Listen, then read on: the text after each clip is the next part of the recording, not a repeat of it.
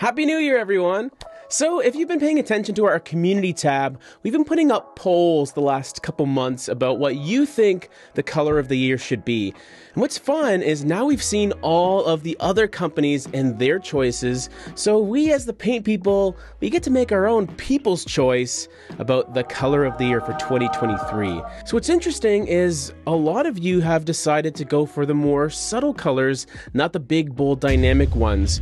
And I know there are a few outliers that are like, no, we don't want neutrals, we don't want gray. So what I'm gonna do is I'm gonna reveal the order upon which you all picked, and I'm also gonna grab a paint color that sort of represents each color, just so we can have the People's Choice colors of the year, if you will. So in fourth place, we have Dusty Clay Red. And this was an interesting one to me because if you've noticed, red has really been the color of the year. It's been the overarching theme moving forward. A lot of those clay colors, terracottas coming back, it's all a big thing. And it also seems like you guys are kind of not too excited about it anymore. Maybe. I mean, it made the final four, but with 21% of the vote, it's in fourth place. So the color that I picked is by Sherwin-Williams, and it's called Rojo Dust. So what we have here is it's a mid-tone red that is a little bit dusty, a little bit clay-like, which is kind of what we were going for, a bit of a brown mixed in as well. I will admit there is some similarities to Red and Earth by Sherwin-Williams, but I wanted to go with something a little more saturated with Rojo Dust. There's a little more of that red prominent if you put them side by side, and I'm sure some of you will appreciate that added saturation. In third place, which actually got some love in the comment section, was a soft muted purple. And purple is interesting because you can go cooler and go a little more icy and blue leaning, or you can go the other way and go more red leaning. Now, even though red is in, I didn't want that to be representative of the purple that I picked. And my color choice specifically to represent it is by Farrow & Ball called Kaluna. So this is sort of a heather gray with a bit of a lilac purple undertone.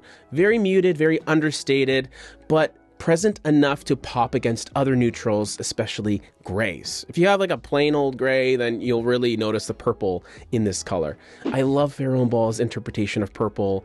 It is so silvery and elegant, yet still pretty usable. I think that's important as well. In second place, with 26% of the vote, it's Greenage, the combination of beige and green. And this is a paint color category that I sort of coined, like the whole combination. It is essentially a warm neutral beige with a bit of a green undertone. And one of my favorites by Behr Paint that represents this is called Spring Day. And as you can see in this photo here, the green aspect just adds this vibrancy to it, this sort of organic nature that is hard to describe. But what I love about it is it just adds that dynamism that plain old beige doesn't do. It also works really great with plant life, as you can see. If you have surrounding shrubbery, some cacti, whatever you decide to do, yucca cane plants, it'll all look really, really great against this neutral. It's a different take on neutral, which is why I do like it. But number one, I'm actually really surprised here. With 29% of the vote, we got a clean off-white as the color of the year. No! I do appreciate a really clean, neutral, light color on the walls. So if we're thinking about paint colors specifically, this makes sense to me. Because what you can do is you can have your off-white on the walls and then have the accessories pop off. And you can rotate colors in and out, maybe seasonally or even annually. So you're not limited to your wall color. It's just an off-white.